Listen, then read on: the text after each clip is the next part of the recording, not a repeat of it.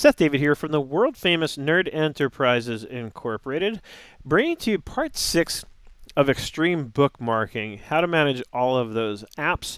And this time we're talking about ClickUp.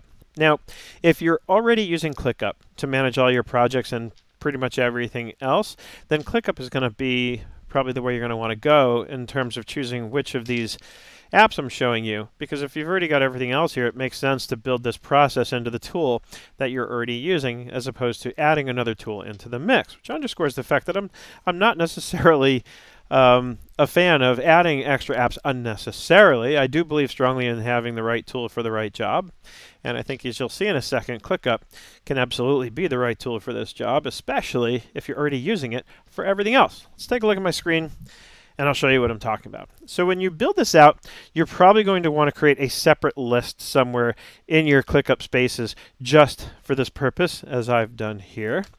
Okay, so I've got like my nerd headquarters, and I've created this bookmarks list. I'm going to zip this up to give us some more real estate to work with.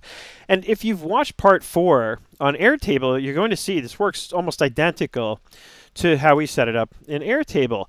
So we have the task name, which of course is going to be the name of the item, client X ClickUp, and so on. And because you're going to be setting this up for probably a lot of clients, you'll want to think about that when you're naming things. You want to think about this particular view, and you'll want the ability to easily distinguish what's what. You're also going to have a custom label field here, right? I will edit the field so you can see what I did here, called client or entity, right? So this would be for like my internal links.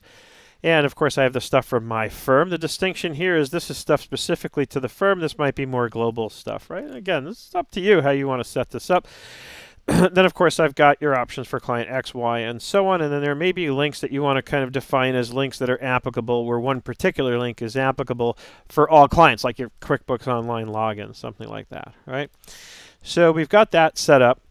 Then I create another custom label link called workspace, okay?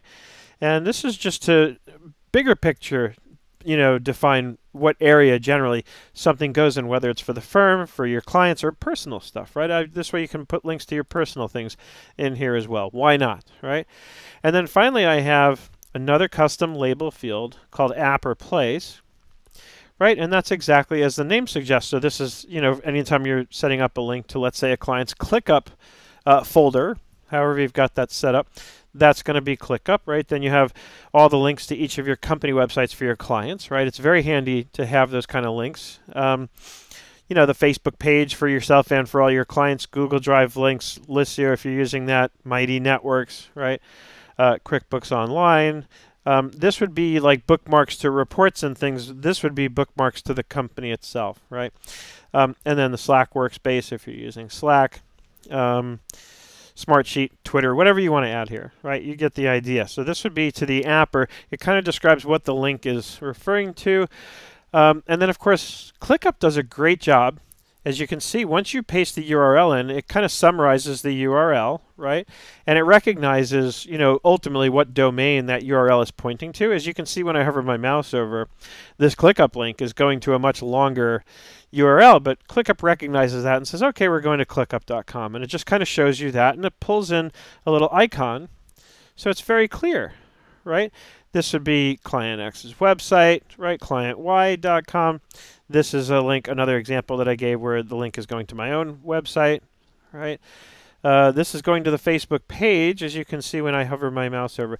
You get the idea. So you paste the link in, and ClickUp just does a really nice job of rendering these links. It's like they actually took the time to think about the fact that they might want to make this look nice for you. Okay, now once you've got this built out, or you've started to build it out the way I can, the beauty of these different custom label fields is that you can group by them, right? So let's say I want to group it by client.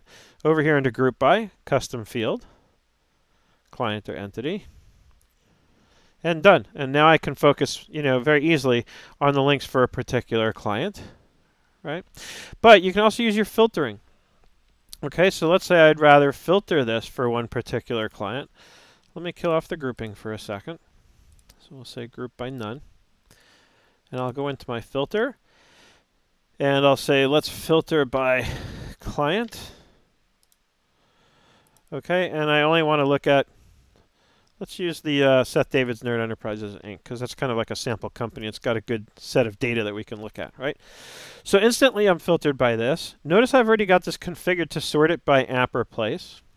Okay, so that's kind of nice because it makes it easy to find what I'm looking for. If I want to get into the ClickUp space for this, I click here on this link, and sure enough, it launches in a new tab. That's another thing I like, is they were smart enough to configure these URLs when you're using them to go into a new tab as opposed to making you lose your place here.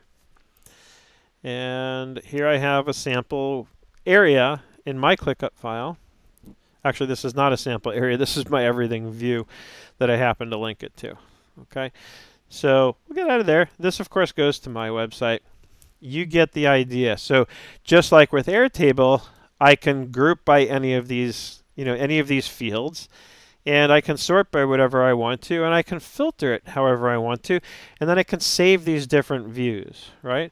So let me clear out this filter, because this is meant to be sort of the root view that shows everything. And then I actually save these views. Here's by client or entity. Okay, and this, again, has it grouped that way. And then here's just client X, which of course is filtered for, in this case, I didn't filter it for client X, I filtered it for this one. But you get the idea. Again, it works just like Airtable. The only thing Airtable can do that you can't do here, that I'm not sure you'd want to, is you can create multiple grouping levels in Airtable, whereas here you can only group on one level. But I think, especially for a use case like this, grouping on more than one level would actually make it sort of unwieldy, cumbersome, hard to look at and hard to follow. So I think, like I said, if you're already using ClickUp for everything else, then this makes sense as your choice of weapons to use for this use case and for this purpose. And I don't think you'll find it wanting in terms of not being able to group on more than one level. That, my friends, is how you would use ClickUp for extreme bookmarking and how to manage all of those apps.